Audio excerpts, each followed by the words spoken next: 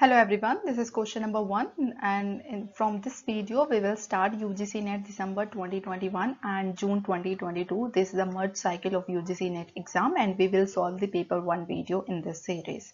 So the question number 1 states that which of the following are sources of data and historical research. So this question is asked about the historical research and what type of data and what are the sources which we used in historical research is.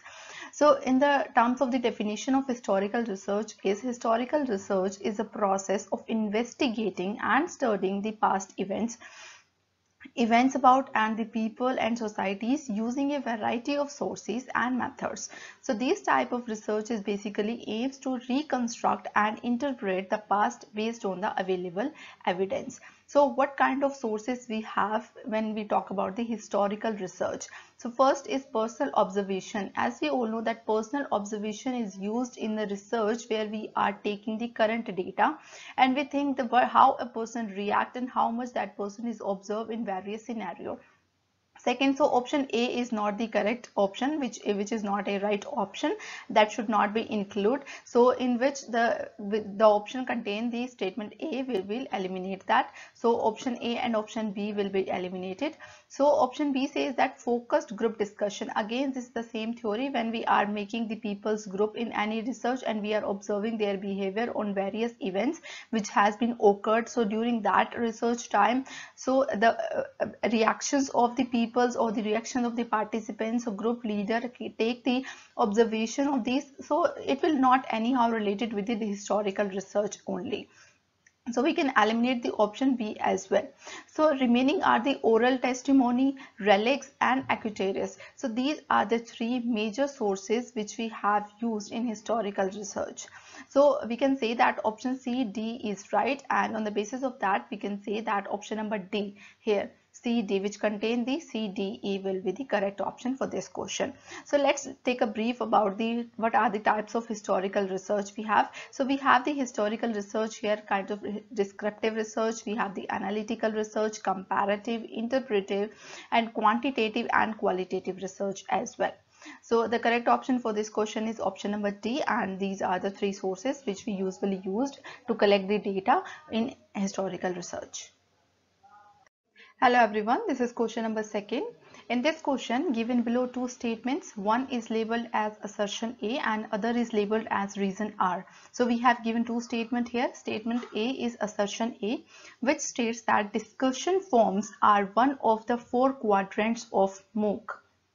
And the reason R says that discussion forum are inbuilt features of learning management system. So there has been used two different terms. One is MOOC, another one is LMS. So MOOC stand for massive open online courses, and these are the quadrants here. As you can see, these are the 4 quadrants which are we can say in the MOOC, like massive open online courses having basically 4 quadrants. In quadrant 1 contains e-tutorials, quadrant 2 contains the e-content in which e-book, text, self-instruction materials, case studies as well. And quadrant 3 contains the supplementary reading, related links, Wi-Fi glossary, open content and in the internet. And last, quadrant 4 contains the self-assessment like MCQ, quizzes, assignment solutions, discussion forums here. So in the question they have asked about this discussion forums. So as you can see that discussion forum are one of the 4 quadrant of MOOC. So statement 1, or we can say assertion A, is correct. So the option in which we have the assertion A incorrect, we can eliminate that. So that option D can eliminate. Here A is not correct. So we can do that. And next is we have the reason here. So basically we have to find out that whether this reason is the correct explanation for this assertion or not. As we can see that LMS is not related with the MOOC, it is a different system which is a different thing, and discussion forum are not inbuilt feature of LMS, which is not the correct explanation for this assertion.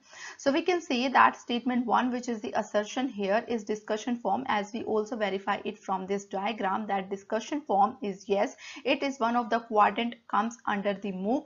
But the second reason, which is not the correct explanation for this assertion. So we can say the correct option for this question will be option number B, that the assertion R is not the correct explanation for A. Hello everyone, this is the third question. This question belongs from higher education and this is a very easy and memory based question in which they have asked that which educational institution was first to start college classes for women. So here four options has been given and different schools and college name has been listed here. One is the Central Hindu Girls College, Vasanta College, Miranda House and Bethune School of Girls. So the correct option for this question will be Bethune School of Girls, although this is a memory based question. So we must know what are the Bethune School for Girls which established in 1879, and Bethune College is a women's college located in Bidhan, Sarari in Kolkata, India, and affiliated to the University of Calcutta. So it is the oldest women college in India. It was established as a girls' school in 1849 and as a college in 1879. So they has been asked that which college classes for women. So first to start the college classes for women was the Bethune School of Girls. So the correct option for this question will be option number D. Hello everyone, this is question number 4. And which of the following are the actions of an ethnographic researcher? Here one type of research they were asking about, ethnographic research. So ethnographic research is a qualitative research method that describe how a group of people live and experience life in their own environment. You can read more about ethnographic research from this paragraph. So what they are asking about that which of the following are the actions which performed in ethnographic researcher. So what are the actions which are performed by the ethnographic researcher in ethnographic research here? So first is A, which says that he gets immersed in the social setting. So immersed meaning is in which one involve oneself deeply in a particular activity, we can say, and which is very good for any research where researcher is deeply immersed in his or her work. So option A will be the correct option here.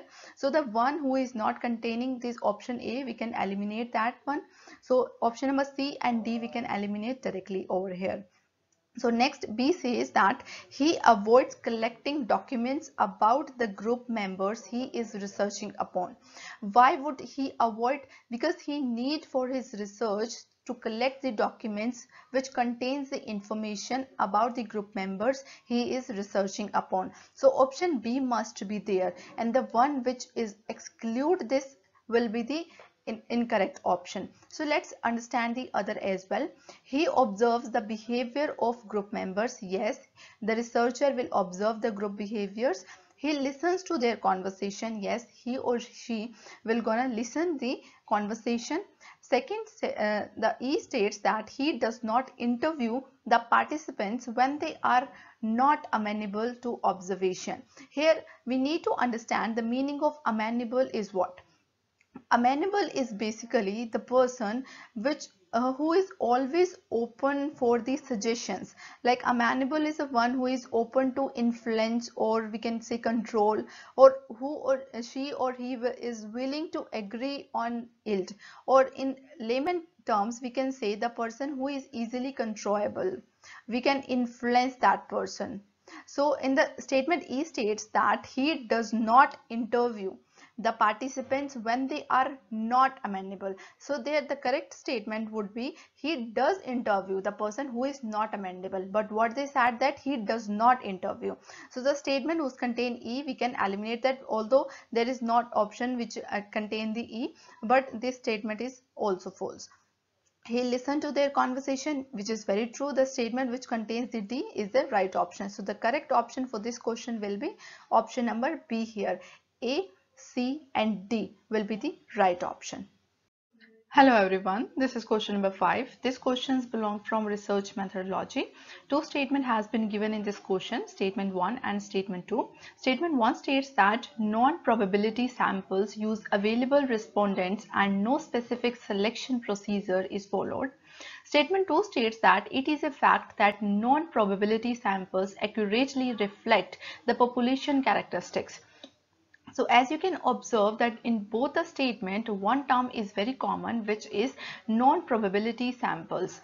When we are taking the samples in our research, there are two kinds of samples. One is probability, another one is non-probability. So they are asking about the non-probability sample, and we have to identify whether these two statements are true or false. One is true, another is false, and vice versa. So in the light of the above statement, we have to choose the correct options, which is given below. So what is the probability sampling here? So probability samplings, you randomly select the participants for your research from the population, with every participant having an equal chance of being selected. I'm talking about here probability sampling, where every participant in the population having the equal probability of selecting. Whereas in non-probability sampling, you choose non-random criteria upon which to base your sampling choices from a larger population. In short, in probability, everyone having the equal probability of selecting from the population, whereas in non-probability sampling, everyone having not the equal probability of selection. So what are the various types in non-probability sampling has been shown in this picture. One type is convenience sampling. Which one is the nearest population? We have to reach that and take those as the sample here. Next is purposive sampling, where we are choose on the basis of our purpose. We need one type of people from the population, we select those people in our research. Next one is the quota sampling. We divide the population in various quota, and on the basis of these quota we take few members from each quota in our quota sampling. Whereas in snowball sampling, we are taking the population over as a whole and take the everyone's with the on the basis of various parameters, like take one from the each area and so on.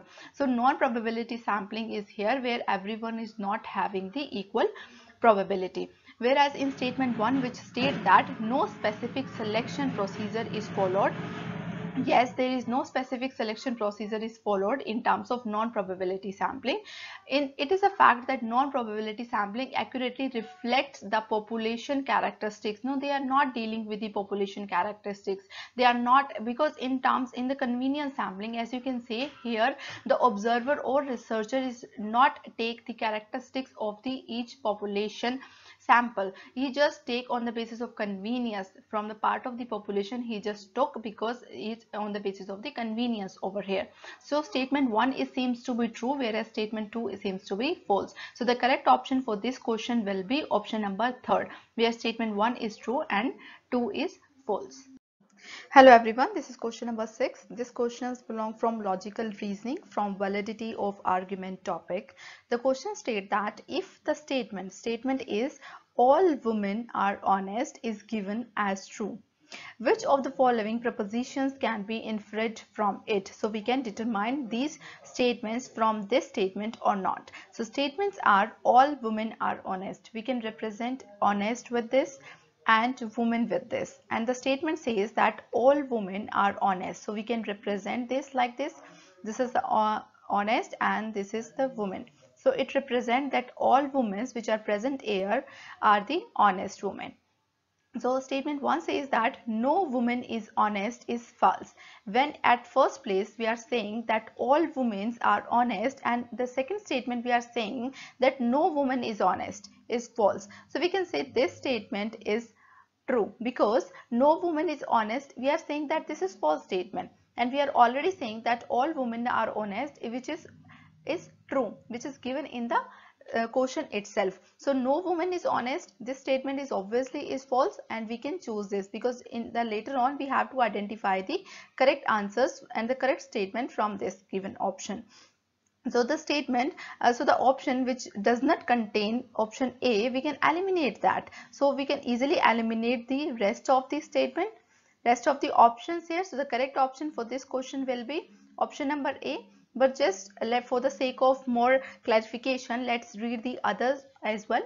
Some women are honest is true when 100 women, and all women included here in 100 women, and we are saying that all 100 women are honest. And sometimes I am saying that 50 women are honest. So both the statements are true. Likewise, I am saying that all women are honest, and later on I am saying that some women are honest, which is also true. So the statement B is also true. Next statement says that no woman is honest is undetermined. No, it is determined. So statement C is false here.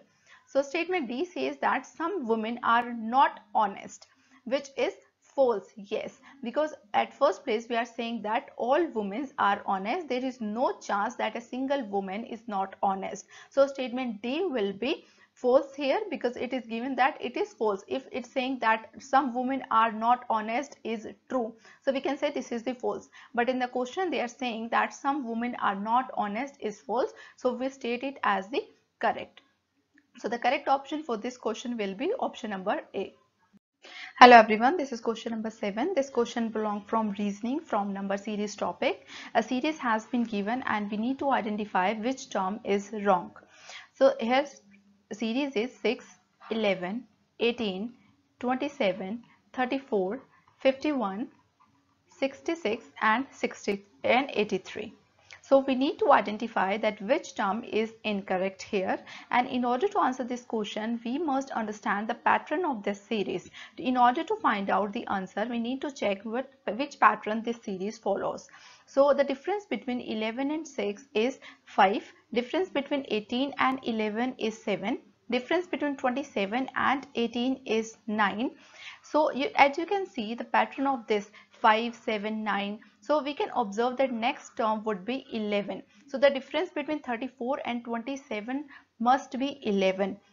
But here is 34. Instead of 34 there must be 38 number. So the difference between 38 and 27 is 11. Difference between 51 and 38 is 13. And next term would be 15, which is directly the difference between 66 and 51, and the difference between 83 and 66 is 17. So we can clearly observe here is the incorrect term in this series is 34. Hence the correct option for this question will be option number A. Hello everyone, this is question number 8. This questions belong to environment. The question states that geothermal field requires combination of the following 3 conditions. We have to identify those 3 conditions which is the required in geothermal field. So 5 statement has been given. The 5 conditions is there A, B, C, D, E, and we have to identify the 3 conditions which contains or which we can say the required condition or combination for the geothermal field here. So basically what is the geothermal field or geothermal energy? We could say that geothermal energy is the thermal energy in the earth's crust which originates from the formation of the planet and from the radioactive decay of materials. Day by day we are trying to find out the different source of energy from our earth. So geothermal energy is one of the source which we get energy from the crust of the earth which originate from the formation of the planet. The definition is written here. So we need to identify the 3 conditions here. The first condition states that a natural underground source of water. Of course we need that because when we dig up in the earth we somehow get the water. As you can see in the picture as well, there is a statement called water flow is here. So as you can see there is a water flow under the earth, and there are above that there is impermeable cap rock, or we can say simply cap rock is here. And in the last we have the impermeable bedrock. In the last we have the magma or the source of the heat, and from this source we are getting the energy. So first is statement A is very true, that a natural underground source of water we get, and this is the one of the required thing in order to get the thermal energy, geothermal energy. So the option which does not contain the option A, the statement A, we can exclude that. So simply we can eliminate the option C and D here. Now let's check the another one. A mountain in the vicinity, an impermeable layer, a coal mine in the vicinity, and a large mass of hot rock in the vicinity.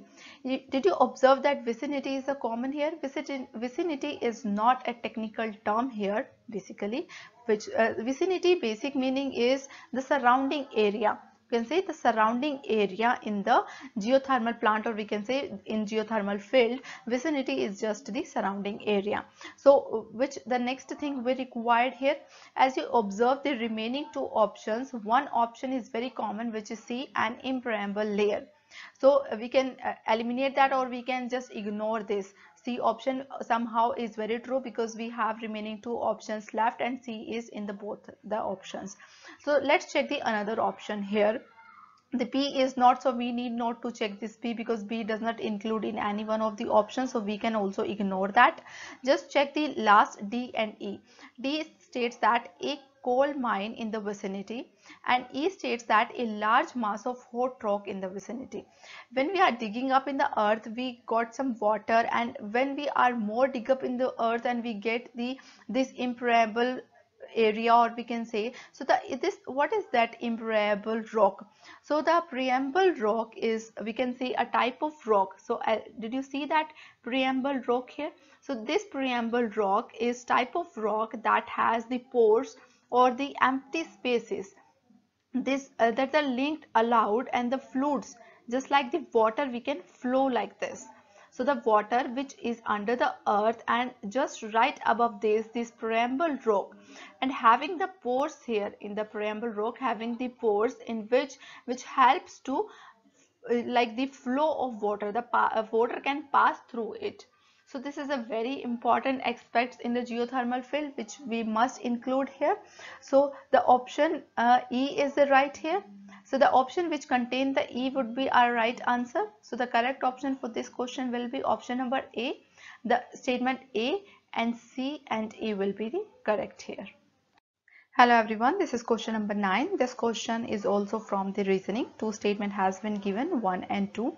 Statement 1 states that Aristotelian syllogism regards deduction and inductions are inseparably related.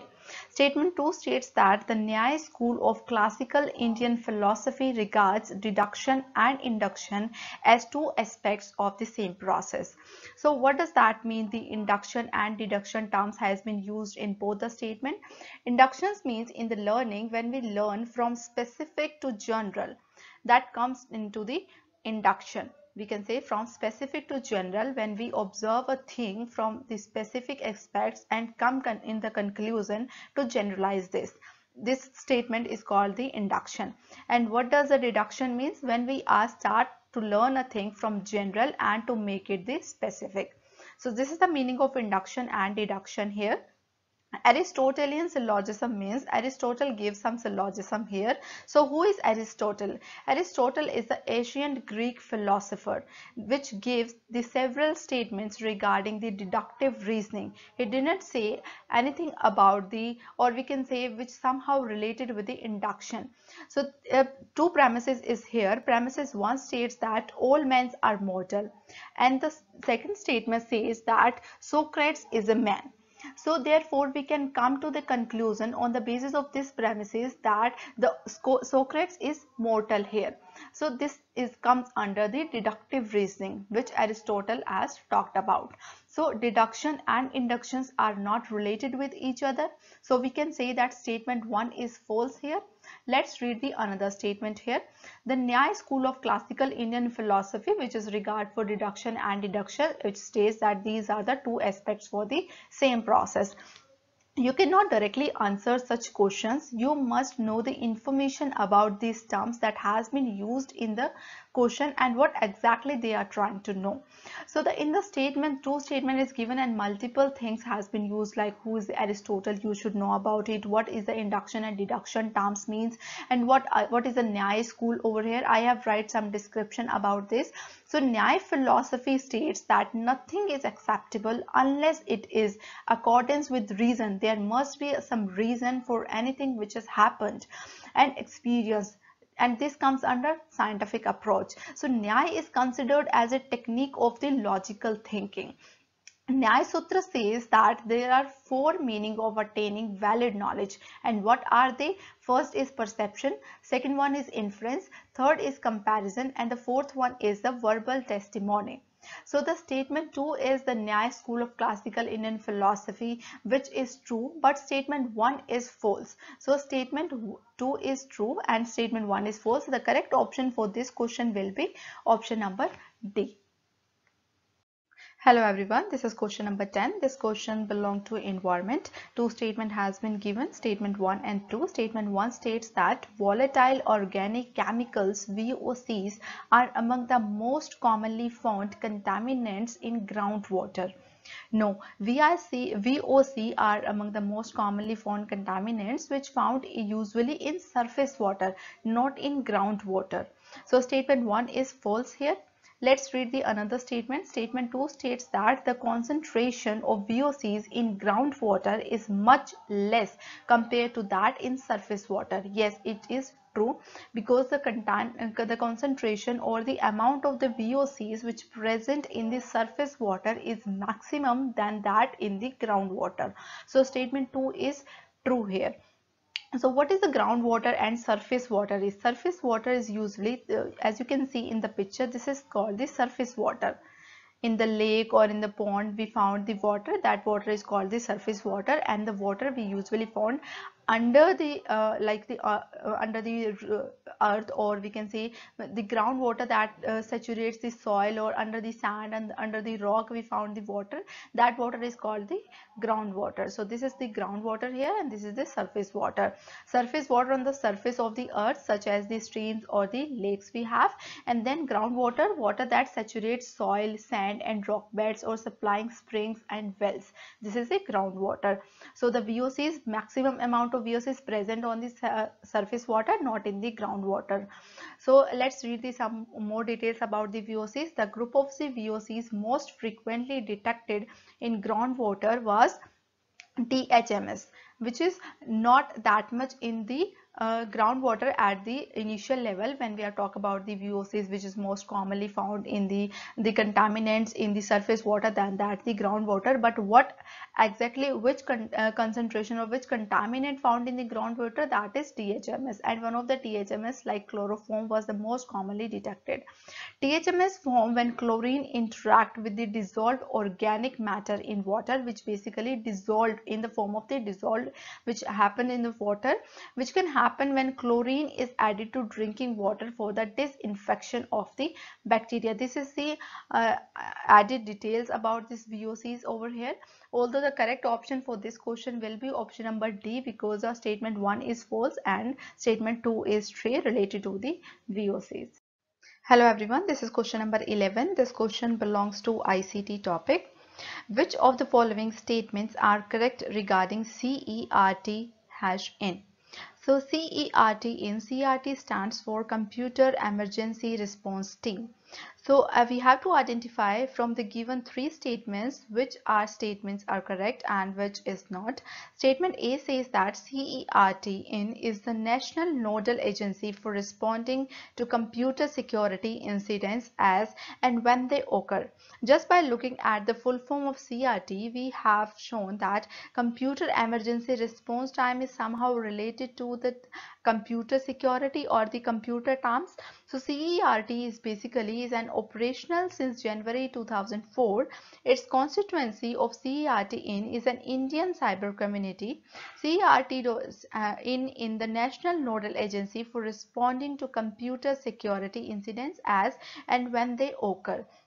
So I have taken this information from the official website of CERT. You may also check that. And CERT operational start from the 2004, from 2004. And in the second statement, they are saying that CERT operational since January 2014, which is incorrect. So the option which contain the statement B, we can eliminate those. So option B, option A and option D, we can directly eliminate that. You can answer such question if you have information about these terms. You cannot directly make judge over these statements like A would be correct or B would be incorrect. You have to proper information about these terms.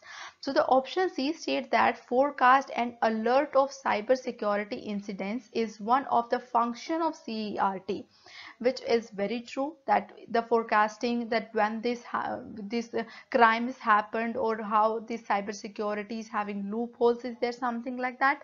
So we have to identify whether a computer network or an entire system is fully secured, or if anything happened, like if a hacker is hacked, and when and how there is a loophole in the network, or which data has been stolen. So everything is need to check in this CERT. So these are the basic cybersecurity functions here: collection, analysis and dissemination of the information on cyber incidents, forecast and alert of the cybersecurity, emergency measures, coordination of cyber incidents, issue guidelines or advisory to the people, and such other functions related to the cybersecurity as may be prescribed. So the correct option for this question will be option number C. A and C statement is correct here.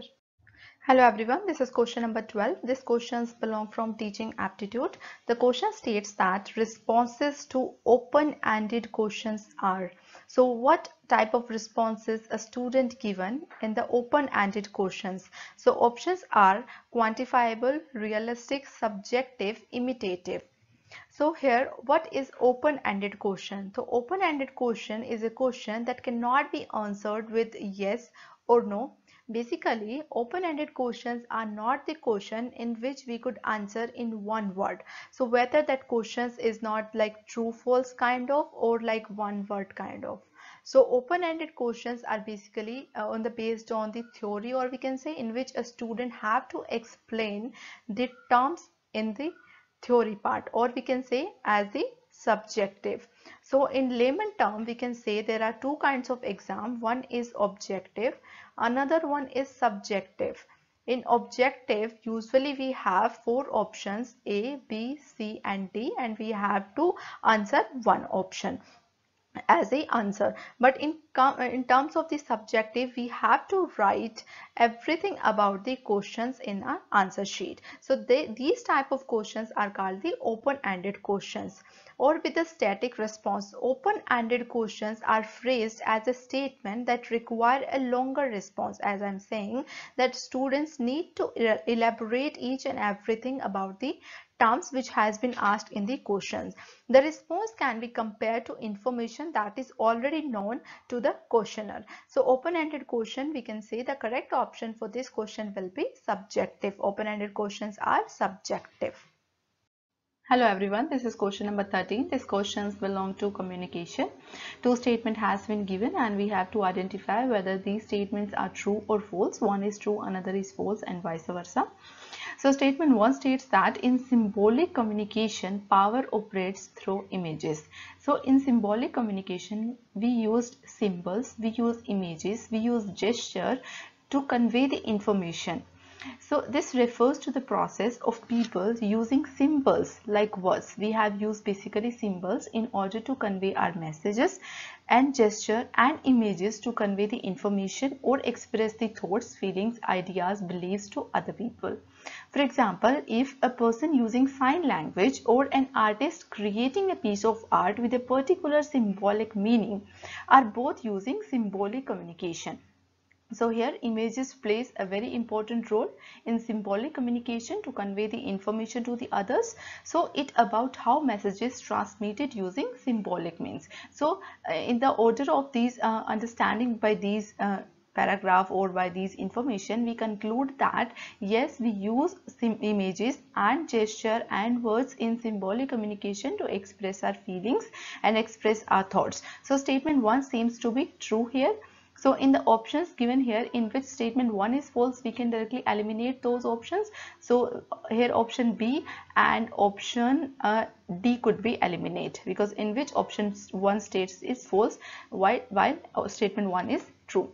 So let's read this statement 2. Statement 2 states that such an advantage of exercising power does not exist in other types of communication. No, the other type of communication is also include such thing, like in when we are using communication with the help of writing letters, we use several kind of letters, or we are using images, or we are using the text or video, audio, and any kind of communication in which we are using here.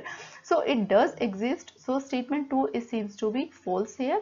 So the correct option for this question will be option number C, whereas statement 1 is true and statement 1 is true and statement 2 is false here. So the correct option for this question will be option number C. Hello everyone, this is question number 14. This question belongs to higher education. In order to develop students holistically, a teacher should emphasize on. So they are talking about the holistic education.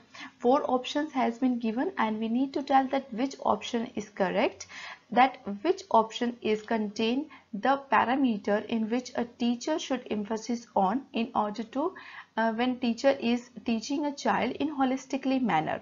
So holistic education is basically a comprehensive approach to teaching where educators seek to address the emotional, social, ethical, academic needs of student in an integrated learning format. That means in holistic education we are talking about the overall development of a child. We are not focused on a single subject knowledge, we are not focused on the remedial classes for the slow learner, and we are not focused on a single concept here. In holistic education, an overall development of a child we emphasize on, in which contains the manners, hands-on lessons, the academics and the emotional development of a child, critical thinking and the skills, the abilities, character formation and health related terms, and the conflict of the resolution skills. So overall development of a child is must taken care in holistic education. They basically emphasize is placed on positive school environments and providing whole child support, services that support the academic and non-academic needs, and also known as the wrap around support to the student. So the correct option for this question will be option number D, the outcome based education along with the value education. Hello everyone, this is question number 15. This question related to the logical reasoning and this is a memory based and very easy question. The question states that in Nyaya syllogism, all the 3 terms, there are 3 major terms in the Nyaya syllogism. One is middle, then major, and the last one is the minor term. Stand synthesized in which of the following steps of inferential process. So inferential process is basically a process of analyzing the results and making the conclusions from data subjects to the random variation. Here inferential process which taken some steps and we need to know that which term stands synthesized in Nyaya syllogism. So in Aristotelian syllogism, though connected by the middle term, major term and minor term, which I already told you, there are 3 basic terms, middle, major and minor, which stand apart in the premises. In the Nyaya syllogism, all the 3 terms stand synthesized in the Upanyaya, that means the application. Here 4 terms has been given: example, conclusion, application and reason. In the Aristotelian syllogism and in the Nyaya syllogism, all the 3 terms which stand synthesized, which already given in the question itself, that is synthesized in the 4th proposition, which is application. So the correct option for this question will be option number C. Hello everyone, this is question number 16. This question belongs from research aptitude. The question asks that which one of the following is a tool of grounded theory. So grounded theory sets out to discover or construct theory from data systematically obtained and analyzed using comparative analysis. So by this definition, we understood that grounded theory will discover and construct the theory which get from the data and systematically obtained and analyzes this data on the basis of analysis in the manner of comparison. So continuously comparative analysis has been done in this research method. Like in grounded theory, we took some data and we analyze on this data and find some conclusion on the basis of this data. So continuously we are comparing on the basis of some facts or some basis of some analysis or systematic comparison is happened in this grounded theory. So as you can see in the diagram as well, at first stage there is open coding in which we are constantly comparing. We are taking the data with the help of the interviews and we are categorize this data on the basis of themes or the variables and then emerging these core themes with together. And the later on second stage, again we are doing the comparison, in which selective coding, and we are doing the constant comparison. Then again we are taking the data by the interview, and then we are densified and saturated these core categories. And then again in the next step, in the theoretical coding, we are basically making the social process, and at the conclude we are taking the theoretical model. So overall in this method we are taking the data and we are analyzing this data in order to conclude some results here. So in grounded theory, what we have done is we are doing the constant comparison. So the correct option for this question will be option number A. Hello everyone, this is question number 17. This question belongs from teaching methodology, in which two lists has been given, list 1 and list 2. List 1 having these popular quotes, and list 2 is having the name of the person. So the first quote states that learning is an organization of behavior. So this question is memory based, and you must know these quotes are said by the which person basically. So statement 1 says that learning is an organization of behavior. So quote number A says by the Garrett. So it will connect with the third in the list 2. So statement B says that learning is the change in behavior resulting from behavior. So this one said by the Guilford. So B will connect with the first. So just check the option in which B is first. Here is only one option, which is B is 1. So we can eliminate the rest of the option here. Let's read the other options as well. Learning is selecting the appropriate response and connecting with the stimulus, which is said by the Thorndike. So we can connect with C with the fourth option. Here in the last option, learning is a process of progressive behavior adaptation, which is said by the Skinner. So D will connect with the second option. So here A connect with third, B connect with 1, and C connect with fourth, and D connect with second. So the correct option for this question will be option number D. Hello everyone, this is question number 18. This question belongs from mathematical reasoning from number theory topic. The question asks that find the average of the squares of the consecutive odd numbers from 1 to 21. There are two ways to solve this question. One is a lengthy one, another one is a formula based solution. So let's check the how we can solve it when we don't know the formula here. So basically in the question they are asking about the consecutive odd numbers. There is range has been given from 1 to 21. You can easily write down the total number of odd numbers between 1 and 21.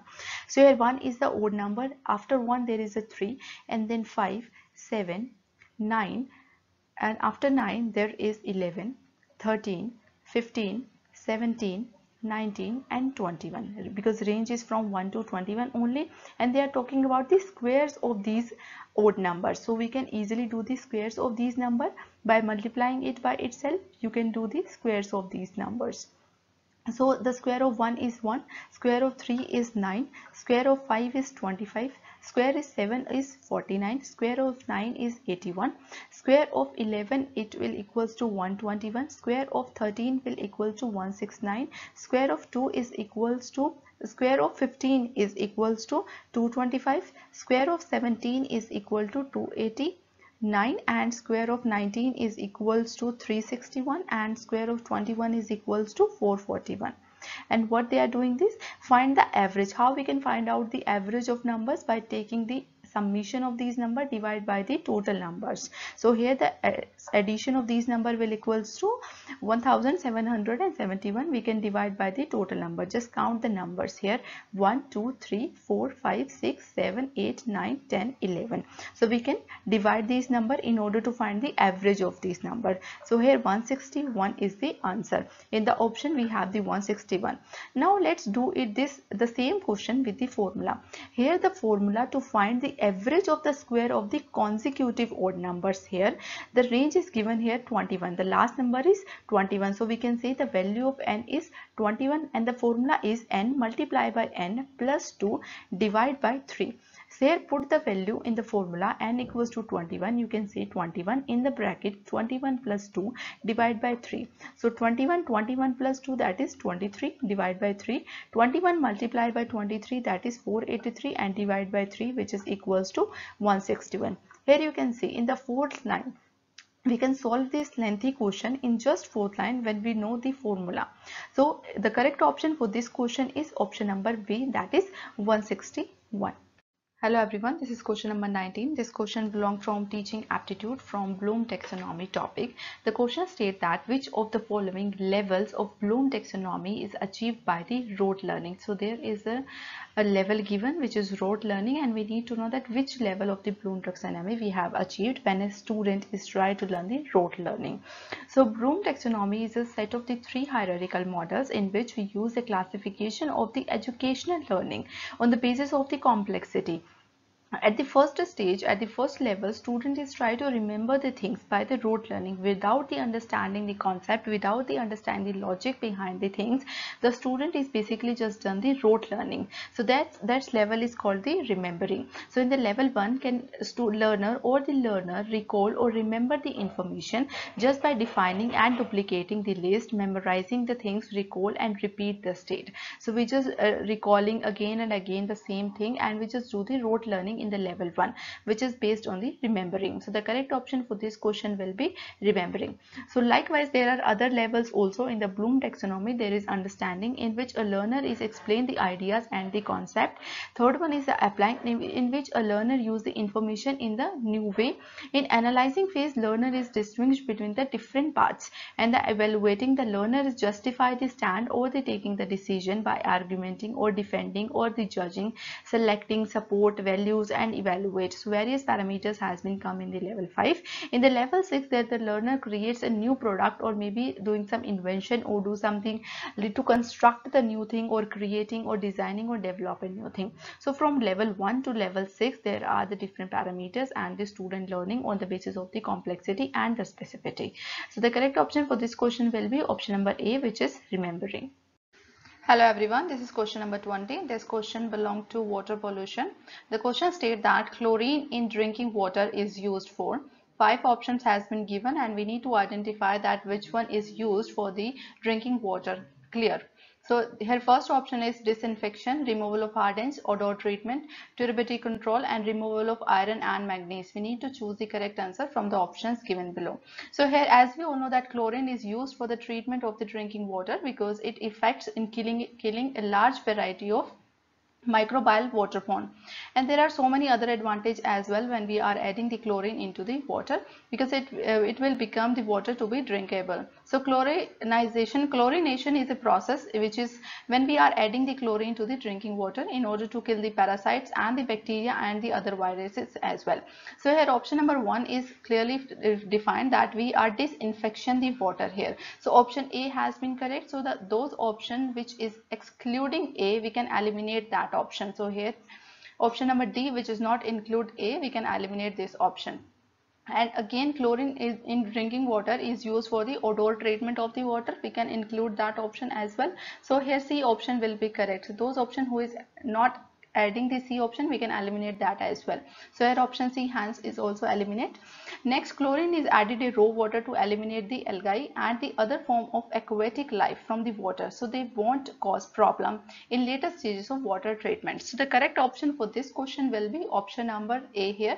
So the correct option for this question will be A, C, E only. Hello everyone, this is question number 21. This question belongs to mathematical reasoning from compound interest topic. The question states that at what percent of compound interest per annum a sum of money will double in 14 years.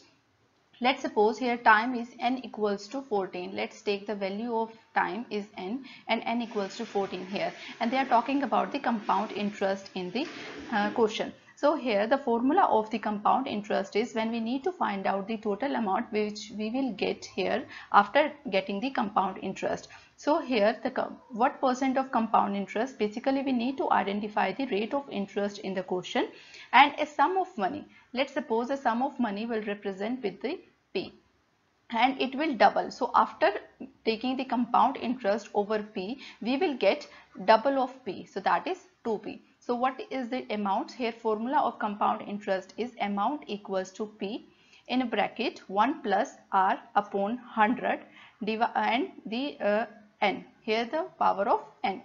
Now putting the value of n here, we will have the amount P at initial and we will get the 2P after that. So here I can write this like this, 2P equals to P and we have 1 plus r upon 100 and to the power n. Here n equals to 14. So basically we need to calculate this by putting the values in the formula, and we have get the value of r over here. So we can deduct this p from this p. So we have 2 equals to 1 plus r upon 100 to the power 14 here. So by taking the under root of this 14 to the right hand side, we can write this formula as like this: 14 under root 2 equals to, and we have 1 plus r upon 100. So here I have, after solving this equation, we will have the 19.79 equals to 1 plus r upon 100, and by taking this value to the left hand side, we will have 8.79 equals to 100 upon 18.79 equals to 5.3. So after solving these equations, here we have the 18.79 equals to 1 plus r upon 100. So I can take this 1 to the other side, and after deduct this we will get this. At initial we have the 19.79 here, and then after taking this 1 to the other side and after deduct this 1 from the 19.79, we will have the 18.79, and we can divide it with the 100 and we will get the 5.3 here. In the question we have the 4%, 5%, 6% and 6.5%. So the correct option for this question will be option number B, which is 5%. Hello everyone, this is question number 22. This question belongs from ICT unit. So here in this question, two statement has been given, statement 1 and statement 2. Statement 1 is true or 2 is false, and vice versa. We need to check that whether these two statements are true or whether these two statements are false. So statement 1 states that cache memory is volatile memory, which is true, that cache memory is a volatile memory and is much slower than random access memory. Here in the question, in statement 1, they are talking about two types of memory. One is cache memory, another one is random access memory. Here we know that cache memory is a volatile memory and RAM memory is also a volatile memory. But which one is the fastest memory in both of them? So cache memory, the memory which is very nearest to the processor, that memory is considered to be the fastest memory. Here according to the memory hierarchy, you can clear this concept with the help of this image over here, that those memory which are very near to the processor, here processor is this, register is also the memory component here. So register is also fastest than the cache. So after register we have the cache memory which is near to the processor, and then we have the main memory which is also called the random access memory. So as I already told you that the memory which is nearest to the processor is considered to be the fastest memory. Here in the comparison of the cache memory and random access memory, you can clearly see that cache memory will gonna be the fastest memory as compared to the RAM memory or secondary memory. So statement 1 is false here because cache memory is volatile memory, which is true, but statement also says that cache memory is slower than random memory, which is very opposite of it. Cache memory is the faster than the random access memory.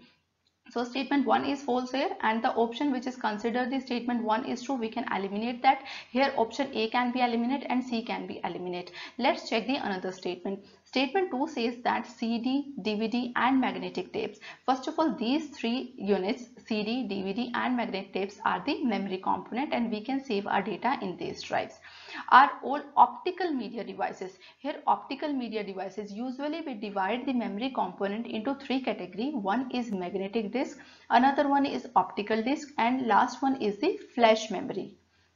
Here in the magnetic disk we have the hard disk and we have the floppy drives.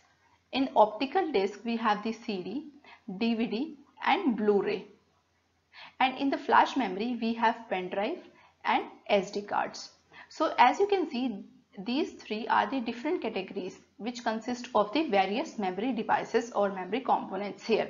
Usually in the computer science, memory divided into two types. Here one is primary, another one is secondary. In the primary we have another divide into these categories, ROM and RAM. RAM is further divided into programmable read-only memory, erasable programmable read-only memory, electrical erasable programmable read-only memory. And RAM is divided into further three kinds of, like static RAM, dynamic RAM and cache. Secondary memory is divided into two types, like disk drive and tape drives. In the disk drive we have the CD, hard disk and floppy. And CD-ROM we have again for the read only purpose and write only purpose, and with the read and write purpose here. So these two devices like magnetic tapes and CD and DVD, which is the part of the optical device, are two different categories, and they are saying that they are considered into the same optical media devices, which is not true. So statement 2 is here false. So we can say that both the statement in this question will be false. So the correct option for this question will be option number B. Hello everyone, this is question number 23. This question belongs to environment topic. The question states that two statement has been given, 1 and 2, and we need to tell whether these two statements are true or false. One is true, another is false, and vice versa. Statement 1 states that natural erosion of the soil is gradual removal of the top soil by natural process. By any natural process, if it will affect the upper layer of the soil, that comes under natural erosion, or we can say soil erosion. So let's read more about the soil erosion. In the soil erosion, it will decrease the soil fertility, which can negatively affect the crop. It can also send the soil laden water downstream, and which can create the heavy layer of the sediment that prevents streams and rivers from flowing smoothly and can eventually lead to flooding. By any natural means or by any natural process, if the upper layer of the soil get affected, and it will infertile and it will affect the production of the crops as well, which comes under the natural erosion or soil erosion. It will very true that statement 1 is true, that due to natural process our soil get affected and it will lead to removal of the upper layer of the soil. Statement 2 states that accelerated erosion of the soil is caused due to man-made activities. Yes, it may also one of the reason that soil erosion is caused by the man-made activities as well. The next line in the statement 2 says that the rate of accelerated erosion is equal to the rate of soil formation. You know that if you can soil erosion can be a process of one day only, but soil formation is a very long process and it's a time taken process here. So this is the example of the soil formation over time. In the pictorial representation, you can clearly see that at the first place there is a rock fragment, and it will take that much amount of time and process in order to become the last product, that is soil. By combination of the various process over a plenty of time, we can say that soil formation is very long process as compared to the soil erosion here. So statement 2 seems to be false here. So the option which is the right here, the statement 1 is true and statement 2 is false. So the correct option for this question will be option number C. Hello everyone, this is question number 24. This question belongs to environment. In this question, two lists has been given, list 1 and list 2. List 1 contains the name of the protocol and the summit, and list 2 contain their themes. So there has been some protocols and the summit or the meeting name here, and every meeting and every summit is based on any theme. So there is a particular theme for any summit. So this is a memory based question, and we need to know which theme is associated with which summit. Here 4 option has been given, and we need to identify which theme is consist with the which associate with which summit. So here option 1 says that Paris Agreement, which associate with the INDC theme. So the A will connect with the third one. So here B is Kyoto Protocol. Kyoto Protocol is associated with the emission trading. So the theme is related like 1, this which is emission trading. Here C, which is Rio Declaration Protocol or Rio Declaration Summit we can say, and this and the theme of Rio Declaration will be environment and development. So there is nothing need to be understand. There is no logic behind this. This is just a memory based question. We need to know the names of their themes and their summit as well. So the last option is Montreal Protocol, and the theme associated with this Montreal Protocol is ozone depletion. So D is connect with the 2. So the option which contain these options, that is 3, that is C. So the correct option for this question will be option number C. Hello everyone, this is question number 25. These questions belong from communication. The question states that communication apprehension is often described as.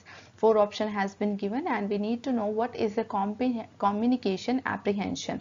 First of all, need to know what is a communication, where two people share their thoughts with each other. A successful communication is what? When both peoples who are involved in a communication understand each other things. What a person A is saying to person B, that person B is understand, and person B what saying with the person A can understand. So this is the basic principle of a communication, when two people communicate and they are sharing their thoughts. This is called the communication. So, and communication can be happen like one to one and one to many. A person can speak to many people at one time in order to he or she can give the speech. So this is how communication process works. Now what does that mean? Communication apprehension means, communication apprehension is a kind of, we can say it is a measure technique, or it is a measure of the degree of the anxiety. It's not about that when a person is speak to the other person, so the person is confident enough so that that person can speak to the multiple peoples at one time, like this person can give this speech. So there are so many factors associated with a person communication abilities. So here communication apprehension is a measure for the degree of anxiety. So maybe this person is not confident enough so that this person can give speech to the many people, or even can communicate with the single person. There can be many major effects. So here anxiety when someone may feel in response to real communication with another person or the peoples here.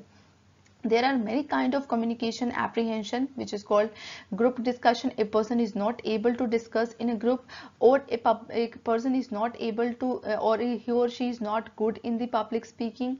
A person is not even able, or even not even familiar, or even not confident enough to communicate one to one, or even formal meeting, a person can feel this anxiety.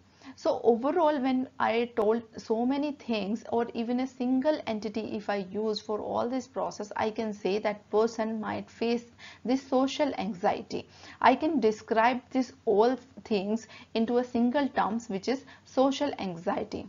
So the correct option for this is option number C. Hello everyone, this is question number 26. This question belongs from communication and elements of communication topic. So this question states that human communication involves. I already explained you the terms communication in the previous video. Communication is basically when two people communicate with each other in order to share their thoughts with each other in any language, the language which understand by the both peoples who involved in a communication. So human communication, what are the major elements in a communication? In a human communication, there must be a message which has to be sent from one place to another. Very first element in any communication, what are you trying to convey, and what are the thoughts? That can be in the form of anything, like in the image, sound, audio, video, anything it could be. But the major term which we can use, that is a message which has to be shared between two people. So there is a message transmission, which is very necessary for any communication. If a person is sending a message from, let's suppose this is the person A, and having a message for the person B, this is the person B. If person A is sending this message to the person B, so here the first term, which is the message transmission. So we need to identify the correct answer from the options below. There are saying that we need to understand which terms is included in the communication. So message transmission, which is very necessary, so we can take this option A. So those options who exclude this A, we can directly eliminate that. This question is very basic and you can do this by the common sense only. Here the option B says that message reception. If a person is sending a message towards the person B, let's suppose there is a person A and sending a message, don't know where he is sending. This is not an effective communication. We are not saying this is a communication over here. Whenever a person is sending a message, there has to be a receiver who is going to receive this message. So this is called a perfect communication. So message reception is also necessary in the communication. So we can say A, B is also right. Here you can observe that option B is not include the B. Option D is not include the message reception, B option. We can exclude this as well. Let's understand the third one, which is verbal and non-verbal messages. Yes, there can be message can be any type of, it can be verbal or it can be non-verbal. So a message type is not matter here. It could be verbal or non-verbal. So will be involved in a human communication. Next is power packed message only. No, there are so many messages also which is not powerful enough, or this is not like every time we are communicate with each other we have to be talk about the powerful topics, isn't it? So we are not including this in a human communication, which is not necessity all the time. Message for non-consumption, here I am talking about this. Similarly, whenever a person is trying to send a message, there has to be a receiver. Without receiver there is no means of the communication, which is of no use. So E can be eliminated here. So the correct option for this question will be option number A, which is A, B, C only. Hello everyone, this is question number 27. This question belongs from data interpretation. The table is given here. The following table shown the percentage distribution of the total number of the students and total number of the girls. Here total number of students is given and total number of girls has been given. In the 6 colleges are A, B, C, D, E and F. The total number of students and girls studying in all the colleges together are 60,000. Here the total student strength is given 60,000 and the total girls strength which studied in all the college, that is 24,000. Based on the data in the table, answer the questions college-wise distribution of the students. So we have this data and we know the total number of students, we know the total number of girls, and we have some percentage of these students in this number of colleges A, B, C up to F. So the first question on the basis of this data is the ratio of the number of boys. Here we need to know the number of boys in college F and number of the boys in the college D. But in the table there is no data about the boys, so we need to identify that how much data is there for the boys. Just by looking at this table, we know that total number of students is 60,000 and total number of girls is here 24,000. We can say the total number of boys will be 60,000 minus 24,000, that is 36,000. These 36,000 is the total number of boys in all the colleges in A, B, C, D, E and F. So we can find out the total number of boys in the various colleges individually on the basis of this percentage. Let's write down the percentage one by one here. Here the 10%. So 10% is the total student from the 60,000 in the A college. So the 10% of 60,000 will be around 6,000. Here the 15% of 24,000, that is 3,600. Here we know that in college A total number of students is 6,000 and in which 3,600 are the girls. How many students remaining? Those are the boys. So 2,400 remaining. This is the value of the total number of boys in college A. Likewise, we can do the following percentage values. Here 9% of 60,000 will be 5,400. And 23% of the 60,000, which is 13,800. I will write, you can calculate the percentage here. How we can calculate? Like 60,000, if we need to find out the 9% of 60,000, you can write like this: 60,000 divide by 100 multiply by 9. You can cut 20 with 20 and multiply it, you will get the 5,400, which is I write here in the B college. 18% of 60,000, that is 10,800 and 16% of the 60,000, that is 9,600, and similarly 24% of 60,000, which is 14,400. And similarly find out the 12% of the 24,000, that is 2,880, and next 18% of the 24,000. I am doing this because in the question you may do on the basis of this question given here. For the sake of your clarification, I am doing this in detail. So the 14% of the 24,000, that is 3,360, and 20% of 24,000, that is 4,800, and likewise 21% of the 24,000, which is 540.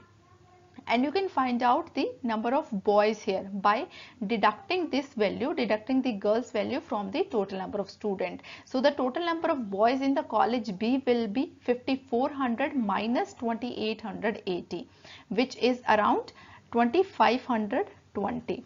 Similarly, in the college C, the total number of boys will be total number of students minus total number of girls we have. So it will around 9,480. In the college D, the total number of students in the boys, that is 7,440. In the college E, the strength of boys is 4,800. In the college F, the strength of college boys is 9,360. So let's understand the question. The question asks me that the ratio of the total number of boys in college F. In the college F, total number of boys here 9,360. I can write here, and they are asking about the ratio. So in the total number of boys in the college D, here this is the college D, and total number of boys in college D will be 7,440. You can divide it and you can get the ratio. By the dividing with the 2, I will get the 936, and by dividing the 00, and then I will have the 372. By dividing it with the 12, you can get the, so here the ratio between these is 39:31. So the correct option for this question will be option number B. Hello everyone, this is question number 28, and this question is also based on the table given below. I already teach you how to calculate these values in the previous video. So in this question they are talking about the number of girls in college F. Here we have the college F, and number of girls in college F is 14,400, more than the number of girls in college A. So here a college A and number of girls, oh, this is the total number of students, and total number of students and total number of girls in college F, that is 5,040. And in college A, total number of girls, that is 3,600. Here the college A, these are the total number of students 6,000, and from 6,000 there is 3,600, that is girls. So we need to know that number of girls in college F, the what percent is more than. We have to take the difference between these. So 0, 4, 4 and 1. So we need to know that what percent of this on the college A. So here the percentage we can find out by like this: 1440 divided by 3600 multiplied by 100. So you can calculate like this, and it will around 40%. So the correct option for this question will be option number C. Hello everyone, this is question number 29. This question is belong to data interpretation topic. You need to check the previous video to know how we can calculate these values, how we can find out the percentage of this total number of values, and how we can calculate all the missing values over here. So this question asks for the difference between the number of boys and number of girls studying in college D. They are talking about only one college here. The college D is here, and total number of students in D, that is 10,800. So the total number of boys in college D, that is 7,440, and the total number of girls in college D, that is 3,360, and basically they are asking the difference between these. So we can find the difference by subtracting the values 3,360 from the 7,440, which is around 4,080. So the correct option for this question will be option number B. Hello everyone, this is question number 30. This question is from DI, data interpretation, and on the basis of this table we need to know the answer of this question. The question states that the average of number of boys studying in college A, B, C. So here three colleges are A, B, C, and they are asking about the average of the total number of boys in these particular colleges here. So in college A, total number of boys in college A, that is 2,400. And in college B, total number of boys 2,520. Just by looking at the values in the table, you can answer these questions very easily. So in the college C, the total number of boys here 9,480. And how we can calculate the average of the numbers? Summation of n divided by total number of n. We have to take the summation of these values, which is around 14,400, and how we can find the average of this value? By dividing the total number of items. Here 1, 2, 3, we can divide it with the 3, and we will get the 4,800. So the correct option for this question will be option number D. Hello everyone, this is question number 31. This is the last question on the basis of this table. These types of questions belong from DI topic.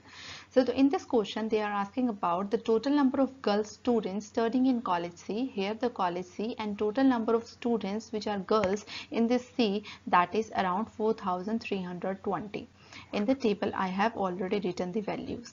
So see, as the percentage, the number of boys studying in the college E, here the college E, and total number of boys in college E, that is 4800. So we need to know this. First of all we have to check the percentage. So they are asking about basically the college C, total number of girls in college C, which is this 4320, as a percentage of the number of boys studying in the college E.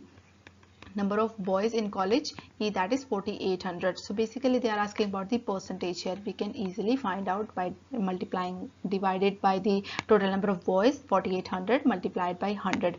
By solving this we will get the around 90% here. So the correct option for this question will be option number D. Hello everyone, this is question number 32. This questions belong from ICT unit, and this question is based on the Excel formulas. Although some of the net questions which are based on the ICT are very basic, and these questions took some intuition on the formulas which we have used in the Excel. So as we all know that every formula in Excel starts from the equal sign, and we usually apply this formula by double clicking or by tapping on the any column here or any value of the row here. This is called the one cell of the Excel sheet. Let's assume this is Excel sheet. Here the number of columns we have by the name A, B, C, D. We have the row like 1, 2, 3 and 4. We have given some values, and in the question they are saying that which of the following formula, 4 formulas has been given in the options, should be entered in the cell D1. Which cell is D1 here? So D, that means this is the D, and D1 is this entire column states that this is the D column. These are the values in D column, and one state that first row Dth column. So that means this 50. So what formula they are asking we need to put here, so that when it's copied into the D2, D2 is this and this is D3. And which formula we need to apply in D1, that when we copied that formula in D2 and D3 as well, it gives the correct value as shown in the range D1 and D3. So here the correct option for this question will be option number D. Here we are applying the dollar sign. Dollar is basically used as a reference in the Excel. It works as a reference module here. So reference, we can lock any row and column in Excel by using this dollar sign. So we can lock any column or we can lock any row by its numbers here. So the correct option for this question, that is D, where we are locking the row and column and multiplying it with the another column and row. You can use it, and you can take it as the input and use in the on the practical. You can do it on your own by applying this formula in any cell in the Excel. So what exactly this dollar sign is? Dollar sign in Excel, as I told you, that it is a cell reference which affect just one thing. It instruct the Excels. Which instruction is given to the Excel, that how to treat this reference. When this formula, they are talking about the moving of the formula from this cell to the another cell. They are copying this formula of one cell into another. So dollar signs checks that before the row and the column, that makes a coordinate and absolute cell reference that will not be changed. Without the dollar sign, the reference and relative, it will change. So if you are locking, that's why I have used the word lock, where I can lock the column and where I can lock the row. When I use this with the help of this dollar, that means the formula has been locked and you can reference it into the another cell as well. Here the practical representation here, that absolute column and relative row, that means when we are applying the dollar before A, that means we are locking the column here, and row can be changed. And relative columns and absolute row, where we are applying the dollar before the row. So here row is locked and column could be changed here. So the correct option for this question is option number D. Hello everyone, this is question number 33. These questions belong from higher education, and the question states that given the two statements, statement 1 and statement 2, we need to tell that whether these two statements are true or false. One is true, another is false, and vice versa. Statement 1 states that the National Education Policy, in short we can say that NEP 2020, envisages that the extant 10+2 structure in school educations. This policy is based on the school educations policy and makes a structure how students can learn in schools. What policy is it? Will be modified with the new pedagogical and curricular restructuring of 5443 covering ages 3 to 18. Here few things is right about statement 1 but few things which is incorrect in this. NEP 2020 is, it is very right that it is on the basis of the school educations. It is related with that. Along with that, it is on the basis of 10+2 structure. That is also correct. It is a new curriculum restructuring, which is very true, and the age is 3 to 18. That is again true. But the structure here 5443, it is incorrect. Instead of 5443, it is 5334. What does that mean? The 5 years, the initial 5 years of a child, in which that 2 years, which is class 1 and 2, from the age 6 to 8, and before that for the 3 years from the age of 3 to 6 years. So combined there is 5 years. After this 5 years, and this stage is called the foundational stage of a child. Now next 3 years will be called the preparatory stage, which is from class 3 to 5th, and age is here from 8 to 11 years. Again after this stage there is stage called middle, which is from class 6 to 8, and the age of the student will be from 11 to 14 years. It is of again 3 years. That means then middle age or the middle level will be of 3 years. After middle level there is called secondary level, which is of 4 years, and the classes in this from 9 to 12, and the students age will be from 14 years to 18 years. So this is the actual structure which is proposed in NEP 2020. So which is 5334 instead of 5443. Hence we can say that statement 1 is false here. And I got this data from the official website of NEP 2020. You can get this in the PDF. I have taken the snapshot of that PDF in order to make clarification about this question. Here statement 2 states that the NEP 2020 envisages that prior to the age of 5 every child will move a preparatory class. Here you see that after 5 years there is a level called preparatory class, or we can say the Bal Vatika, which has an ECCE qualified teacher. In the light, and this statement is true. We can say that statement 1 is false and 2 is correct. So the option which is I think option number D would be correct here, because statement 1 is incorrect but statement 2 is correct here. Hello everyone, this is question number 34. This question belongs to higher education and politics. The question states that the NEP 2020 has recommended the replacement of the UGC by an umbrella organization, the Higher Education Commission of India, which is HECI, with its 4 verticals, namely. It is a memory-based question. In this question, they are just asked that what is the name of the 4 verticals which comes under HECI. Here, with the help of this diagram, you can see these are the 4 verticals which comes under this scheme. Here 1, 2, 3 and 4. What is the full form of this?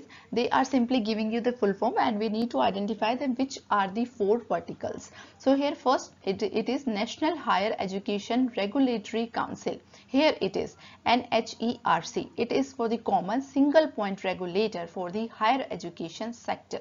So A will be correct, and those who does not contain it as the right answer, we can eliminate that option. Here you can eliminate the option B. Now next is General Education Council. Here it is General Education Council, which is used to frame the expected learning outcomes characteristics of a particular degree. So here B will be correct. So in the remaining options, you can eliminate the option number C because it does not include B as the right vertical. Here C says that Medical Council of India. So Medical Council of India is not a vertical which comes under HECI. So we can deduct that. So D will not be the right choice. So here, which is C. Medical Council of India will not be the right vertical. So we can eliminate C. So, and next we have the Higher Education Grants Council. So, Higher Education Grant Council, which is HEGC, which is used for the funding and financing of higher education based on transparent criteria. So, these are the four verticals which comes under Higher Education Commission of India. You may remember this with the help of this diagram. So, the correct option for this question will be option number D. Hello everyone, this is question number 35. This question belongs to communication. This question states that which of the logical informal fallacy is committed in the following argument. A sentence has been given here. A couple of sentences there, and we need to know that which fallacy comes under here. There is an argument, and is in the question they are saying that logical informal fallacy, and fallacy can be divided into two types. One is formal, another one is informal fallacy. So what does that mean? Informal fallacies are the incorrect argument, we can say. In the natural language, when we are communicating with the other people and we are using some arguments which are not related with each other, or like multiple arguments we are given when we are talking with the other person, and those are illogical. There is no connection between those sentences. That comes under informal fallacies, or we can say they are the incorrect arguments in the natural language. They are caused by the content and the context of an argument, and are not necessarily due to the form of the argument, because these are the sentences which I am talking with someone and I am saying some things which are not necessary to say in an ongoing argument. So that comes under informal fallacies. Informal fallacies are very different from the formal fallacies, which are flaws in the structure of a deductive argument, and rather than the argument invalid. The final conclusion will be that your entire argument will be invalid when you are using the invalid, or you can say informal fallacies. So that thing comes under which category? Let's understand what in the question, what arguments is there. Like Mr. X is used abusive language towards a child who threw a stone at his car. This is one sentence. Since child abuse is a crime, here there is no need to add this one more sentence. Since child abuse is a crime, he should be reported to the authorities. Did you observe there is no link between the multiple sentences into this argument? Because there is a topic is very different and you are adding one unrelated sentence into the ongoing argument. So this comes under equivocation. So the correct option for this question will be option number C. Equivocation in general, we can say equivocation comes under informal fallacy, which is one thing. That means illogical part of the argument that lies within the argument is applied rather than the structure of the argument itself. That all mean of the equivocation. So the correct option will be option number C. Hello everyone, this is question number 36. This questions belong from higher education and politics, and the topic comes which is sustainable development. The question states that which goal of the 2030 agenda for sustainable development adopted by India in 2015 seeks to ensure inclusive and equitable quality education and promote lifelong learning opportunities for all. So under this scheme, or under this agenda, there are multiple goals, and they are specifically asking about the theme, which is ensure inclusive and equitable quality. On the quality education, which goal which is specifically mentioned in 2030 agenda for the sustainable development, and that adopted by the India in 2050. So there are total 15 to 17 goals on the different, you can say with the different objectives is there. Sustainable development goal in 2015, or the global goals, which are collection of the total 17 interlinked objectives designed for serve as a shared blueprint for peace and prosperity for the people and the planet now and into the future. So here the correct option for this question will be goal number 4, which is B. Although this is a memory based question, just take a look from 1 to 17 goals. What are they?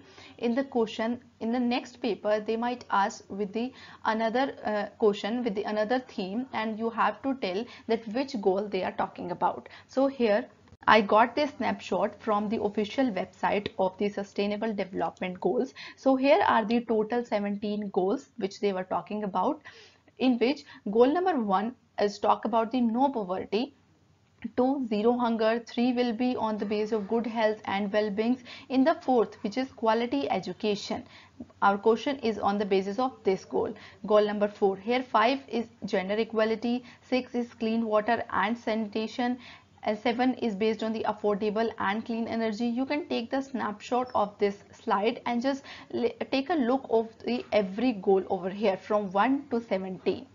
So that's all. The correct option for this question will be goal number 4, which is on quality education.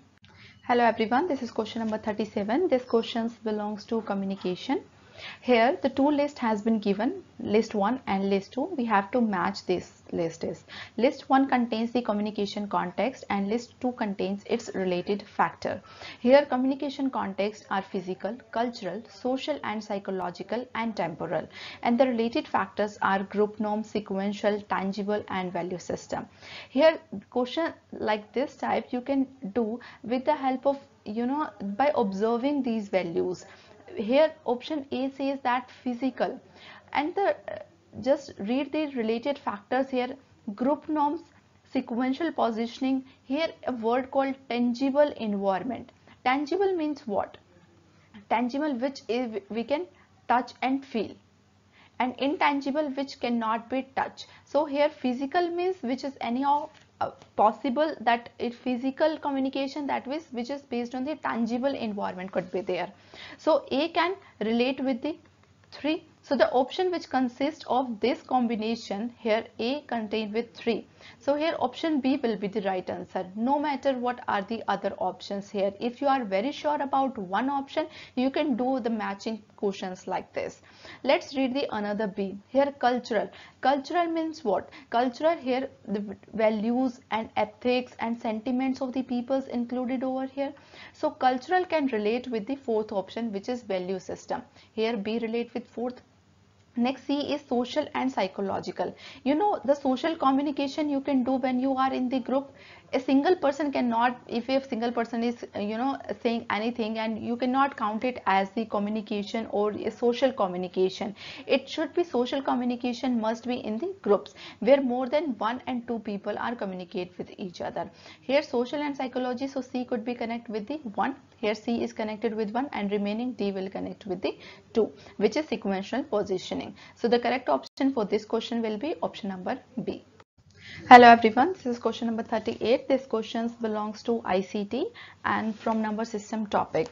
In the question it states that which of the following 3 numbers from A to C in decimal, octal and hexadecimal, these are the number A, B and C, and the numbers are base 10, that means decimal, base 8, that means octal number, and base 16 means hexadecimal number, and the notation respectively are equivalent to this. When base 2, that means binary number. Here this is a binary number. Let's write it here, 11011001, base 2, that means binary number. In number system, the number system is number divided into 4 types. One is binary, in which only 2 numbers, 0 and 1, that's why base is 2. Octal, numbers is between 0 and 7, base is 8, so total 8 numbers. In decimal, number is between 0 to 9, total 10, so the base is 10. And hexadecimal, number is between 0 to 9 from A to F, total 16 numbers, so base is 16 here.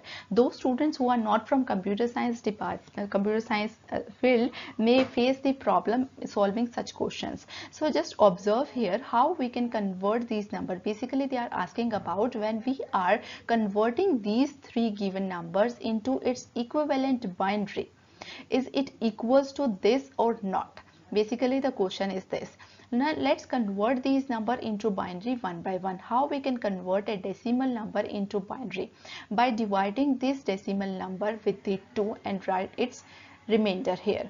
So 2 when divided by 217, we will get the 108 and remainder is 1. Again divided it with the 2 and we will get remainder 0. Again divided it with 2 and we will get remainder 0. Likewise, we can divide this number further with the 2 and write the remainder here. Here remainder is 1. Again divide the 13 with the 2, we will get the remainder 1. Divide the 6 with the 2, we will get remainder here. And again 2, 1 and this remainder here 1. And write this number into upwards direction. Here the number will 110, 11001. And you can see this number is equivalent to the number which is given in the question. So A seems to be very right, that it is equals to the binary number given here. So those option who does not contain A, we can eliminate that option. So option B can directly eliminate. Here by to do the time save in the question, just do there here A is right. Let's check the B and C only. Whether these B and C, one of them is correct, then we will answer this question accordingly. Now let's check the C option, which is D 9 and base is 16. Here a table is given here, decimal number and its binary and hexadecimal number is there. So D is equivalent to the binary. Here is the D and its binary equivalent is 1101 and 9 is there. 9 is there and its equivalent is 1001. And you can see that this is equals to the given number. So you can see that the C option is also right. So those who does not contain C, we can eliminate that as well. So option A and C will be directly eliminated here. Sorry, option C, yeah, A and C. So the option D will be the right answer. How we can construct this table? Here take the 40 at initial and by adding the 1 into this will be the next number 1. Again add the 1. In the binary addition, basically what we have to do is when we are adding 0 plus 0, we will get 0. When add the 0 plus 1, we will get 1. 1 plus 0, we will get 1 and 1 plus 1, we will get 0 and carry 1. So likewise we can add the 1 into this and get these values from 0 to 9 and from A to F. So the correct option for this question will be option number D. A and C will be the right. Hello everyone, this is question number 39. This questions belong from mathematical reasoning from ratio and proportional topic. The question states that two numbers are in the ratio 7:8. If the difference between the numbers is 30, then find the numbers. So very first approach which you can follow while solving such questions is elimination method. Here the difference between the number is 30. Find out a number which difference is not 30. Here by observing all the fourth option, we analyze that all the numbers having a difference of 30 here. Again 205, 235 difference is 30, difference 30 and 30 as well. What is the next approach by solving this question? Here is the ratio given 7:8 and by dividing these numbers 245, if we get the 7 upon 8, that is 7:8, that option will be the correct here. Let's divide one by one here. Here 215 divide by 245 and we can divide these numbers with the 5. We will get 43 here and 49 here. This number is not right. We can eliminate this. Next we have 205 divided by 235. We can eliminate this with the 5. It will not get the right, so we can eliminate that as well. We can divide the 210 divided by 240 and you can see you can divide it with the 3. Like 3 7 the 21 and 3 8 the 24. Here the ratio is 7:8 and that's the question states that 7:8 will be in the numbers and their difference is 30. So the correct option for this question will be option number D. Hello everyone, this is question number 40. This question belongs from mathematical reasoning. Two shopkeepers A and B sell certain kind of machines at the same list price. However, shopkeeper A allows two successive discounts, 20% and 15%, and B allows 10% and 25% discount. Which statement is correct? So let's assume here is not the price given. The item, let's suppose here is the item X and the price of that item is 100. And shopkeeper A which gives 20% and after 20% it will give 15% discount, and shopkeeper B gives 10% and 25% respectively. So if a item is of 100 is its price and after 20% discount the amount will reduce to 80, because after 20% it will reduce the 20, and then on this 80 the shopkeeper A gives 15% more discount. So 80 divided by 100 into 15, which is around 12. We can deduct this 12 from 80, and that 68 is the final amount. So the price of item X is 100, but shopkeeper A gives 2 discounts, so the final amount of that item will be 68. So let's check in terms of the shopkeeper B, which gives 10% discount initially. It will reduce the minus 10, that will become 90, and again give 25%. So 90 divided by 100 multiplied by 25, it will be around 22.5. So 90 minus 22.5, it is equals to 67.5. Hence 67.5 is less than 68. We can say that B offers more discount. Here in option A offers more discount, no. B offers more discount, yes. And both A, B offer same discount, no. A offer 35% discount, B offers 30 discount, that will be not the correct option. Here the correct option for this question will be option number B. Hello everyone, this is 41 question, and this question belongs to higher education and politics topic. The question asks that Indira Gandhi National Open University was established in the year. This is a fact-based question. You just need to remember the university establishment year is what. So Indira Gandhi National Open University, usually we call it the IGNOU. INGNOU. The IGNOU established by the Act of Parliament in 1985. So correct option for this question will be option number C. And this university has continuously striven to build an inclusive knowledge society through inclusive education. So in this question there is nothing much about it. They just ask the year in which IGNOU established. So that is 1985. Hello everyone, this is question number 42. This question belongs to teaching methodology. The question states that which of the following is a group-centered method of teaching learning? Say there are certain ways to teach the students. There are various methods a teacher uses to teach the students. Here 4 options has been given, and in which the teacher use group-centered method. That teaching method is called. So we need to find that answer. Here providing lectures notes, providing the lecture notes or recommending any books to the students to go and learn on by on. So this is not the right way of teaching, and still it is not the right option for this question as well. Next is team teaching, where you are making the team including various students. Here more than one student is there and they are making a team, and every team having a team leader, and you are just giving a lecture to a team particularly. So here team teaching will not be right answer, because they are talking about the group centered method.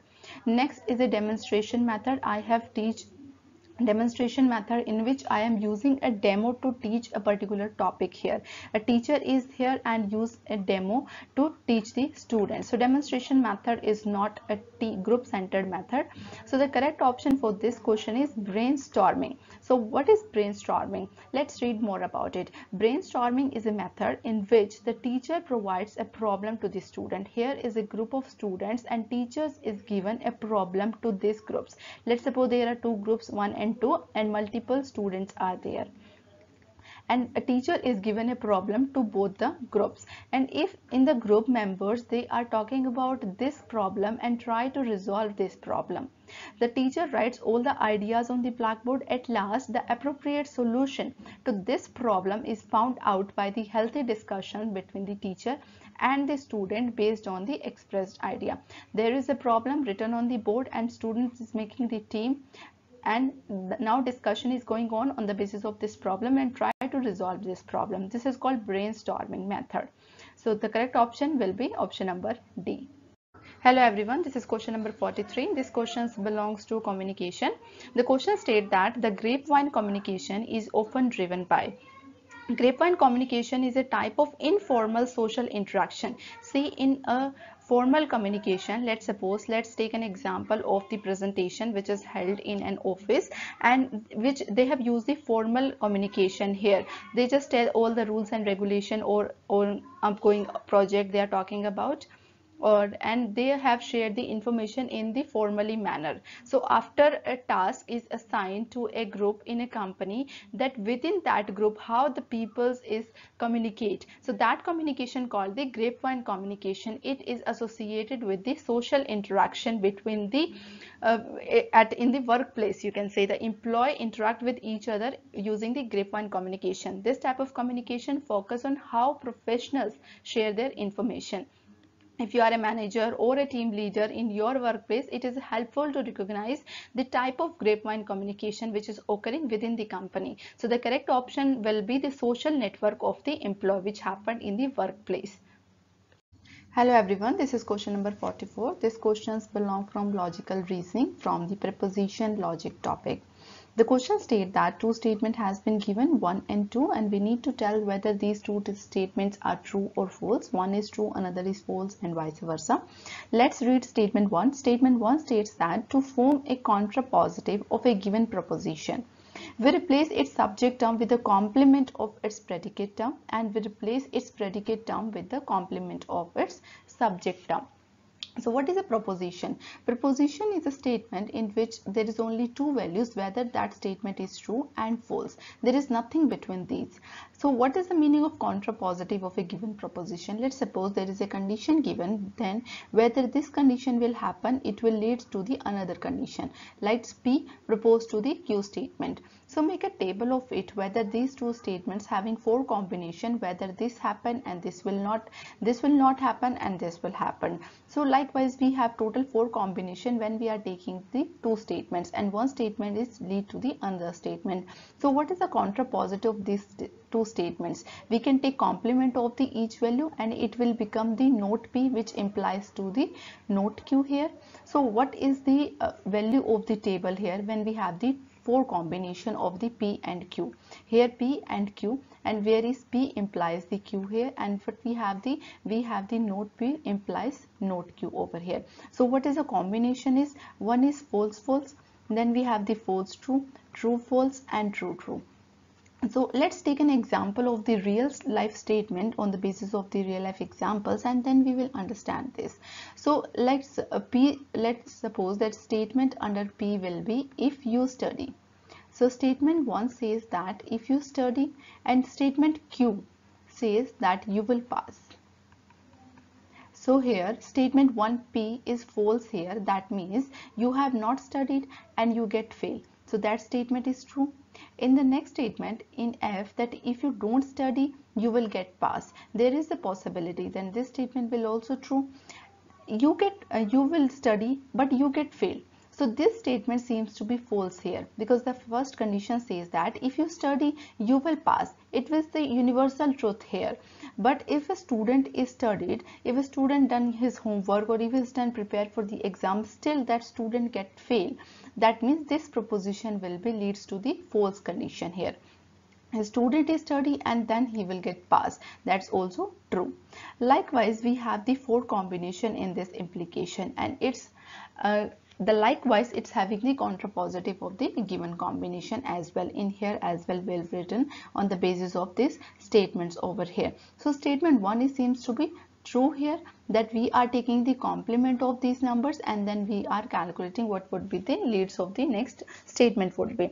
So statement 1 seems to be true, and in which option statement 1 is getting false, we can eliminate that. Statement 1 is false here, in the D option we can eliminate, and B option as well. Now next is all contrapositions are valid. No, there may be invalid and valid, both are the statement here. So there is not only single valid conditions here, there are invalid conditions is also there. So this statement seems to be false here. So the correct option for this question will be option number C, which is statement 1 is true and 2 is false. Hello everyone, this is question number 45. This question belongs to ICT topic. The question states that which Indian Act makes it illegal to knowingly spread a computer virus? So this is a memory based question, and we need to know which act talk about this, knowingly spread a computer virus. So the correct option for this question will be, which is IT Act 2000. Let's read more information about this act.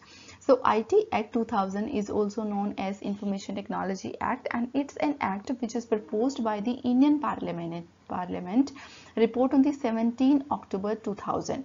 So the IT Act is based on the UN Model Law on Electronic Commerce, which is 1996. And it is the most important law in India which deal with the cybercrime and e-commerce. E-commerce stands for electronic commerce here. The crime in which a computer is involved which is connected with any network comes under cybercrime. The main objective was this act to carry lawful and trustworthy electronic, digital and online transaction that allied or reduce cybercrimes. The IT Act has 13 chapters, so there is total 13 chapters and total 90 sections in this act. The last 4 sections that start from section 91 to 94, that is deal with the revision in the Indian Penal Code, which is 1860. So in short, IT Act, which is 2000 Act, and it is related with the cybercrime, in which total 13 section and 13 chapters and 90 sections here. This is all about the IT Act 2000. So the correct option will be option number C. Hello everyone, this is question number 46. These questions belong from reading comprehension, and there is a paragraph has been given and we need to know what questions is on the basis of this, and we will answer accordingly. So just take your time and read this entire paragraph line by line, and on the basis of this paragraph we are going to answer 4 to 5 following questions here. So the first question on the basis of this paragraph will be, the language of the conqueror was used in. So the right approach of solving such question is find out the keywords which is given in the question and in the options as well. So and the word which you get from the paragraph which is matched with the question and the options, just read the entire line in order to understand the meaning of the question and what will be the right option for that question. So here the question and the keyword in the question will be the language of the conqueror was used in. So here in the third line, did you observe that a language which is introduced by the conquerors? Here the which language which is used by this. So next read that who became a ruling and landed elite. Did you observe that in the option there is also given that ruling and landed elite?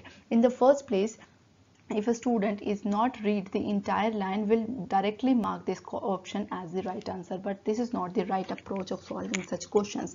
Just read the entire line and understand the meaning of this line and what question is exactly about. So they are basically asking about the language which is used by the conqueror here. In the end of this line, it's written here that would be used in commerce and administration of law. So in the second option is given that the administration of the law. If they given just simple commerce word, it will be the right answer, because in the sentence they has clearly mentioned that the language which is used by the conquerors would used in commerce and the administration and law. So the right option for this question will be option number B. Hello everyone, this is the 47th question of this question paper, and this is the second question on the basis of this paragraph here. The question states that historically minority languages were used. The basis of 4 options has been given, and in the second line in the paragraph, did you observe that there is written that a language which is spoken by the small minority, and in the question they are asking about the minority languages which are basis of the minority language here, such as the Latin in medieval Europe. They are again giving the examples of the minority language in the different era here. So could become the medium of the scholarship, of record keeping and of the religious ceremony. So the right option of this question will be scholarship, because in the option they have given the option as the scholarship here. So the correct option for this question will be option number C. Hello everyone, this is question number 48, and this is the third question on the base of this paragraph. So in the question state that one of the characteristics of the language is, 4 option has been given, and in which we need to identify that which one is the characteristics of the language here. In the second half of the paragraph, it is written here that words are symbols of human experience and perception, underlying that they have undergone change over time. They are talking about the language meaning, that the words which is used in a language will change over the time and their meaning as well, and in response of the new situations. That means that all languages are in a state of the change, sometimes the gradual change, sometimes rapid change, and they respond to new needs arising from developments in thought and knowledge. So conclusion of the overall these lines are that the one of the language characteristics is that it will change in the meaning of the words will change in the constant time, or sometimes it's maybe rapidly, sometimes it's gradually changes in the meaning of the words here. So the right option for this question will be option number A, which is written here, that constant change in the meaning of the words. Hello everyone, this is question number 49 and this is the fourth question on the basis of this paragraph here. The question states that imperialism was responsible for. You can answer such questions if you know the general meaning of imperialism is what. Imperialism is basically when one country is rule another country here. Let's take an example. Let's suppose there is a country named A and there is a country named B. If country A is imperialism on the country B, what would be the negative impact on the country B will be? So country A will do its rules and regulation on the basis of its own country, and it will not follow the rules and the law of the country B. It will apply their rules and regulation, and then what would be the impact on the tradition, on the custom and the culture of the country B? It will be negatively impact if one country is forcefully imperialism on the another country. So which is very true, and in the paragraph itself it is given that if a country, like here from this you can read, during the era of the imperialism, so the language, that means the language of A of the colonial power become the language of the administration. So the language which is used in country A will become the language used in B. In the terms of the administration, language will become the confided laws and higher education, science and technology. In every era they will use their tradition, their language in the another country as well. So what will be the negative impact which put on the country B? It will be confiscation of law, that will be not the accurate answer. Racial equity, that will not be accurate answer. On the basis of this paragraph we could say that it will exclude the old language. Here the older language exclude from these pairs. So in the entire paragraph they were talking about the language, the answer should be same in that domain only. So the right option of this question will be that in country B the exclusion of the old language is one of the impact which put when country A will imperialize on the country B here. So the right option for this question will be option number D. Hello everyone, this is question number 50 and this is the last question on the basis of this paragraph. The question states that the passage analyzes languages as a. So in the last line of this paragraph, did you observe that the process remind us that language is not, so read carefully that it is written that language is not a corpse of learning. If you are in a hurry and you just match the keywords from the option and in the paragraph, you may be mistaken, because in the option it is written that corpse of learning, but in the paragraph it is clearly written that a language is not a corpse of learning. So option A will not be the right answer, but an instrument adapted to human purposes. That the passage analyzed that language will be used as an instrument which is adapted to the human purposes, or the correct option will be tool to meet the human purposes. Here it is written here. So the right option for this question will be option number C here.